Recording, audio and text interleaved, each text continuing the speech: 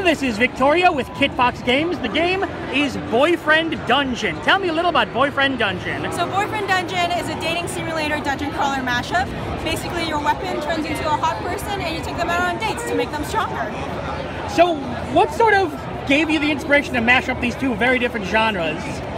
Well, basically, we've always been a fan of dating simulators and like visual novels like that, but it kind of felt like it was missing something. Like this is a little too much narrative. We wanted something to break up the narrative, and we thought, okay, what if you could like date your weapons and you could like fight in there, and then it kind of all came together. So what are you sort of looking at in terms of the scope of the game? How big do you expect it to be? Well, we've already worked on it for a year, and we are currently on Kickstarter, so we want to make sure that it's good, and the Kickstarter is kind of focused on building more characters, bringing more characters that you can date and fight with.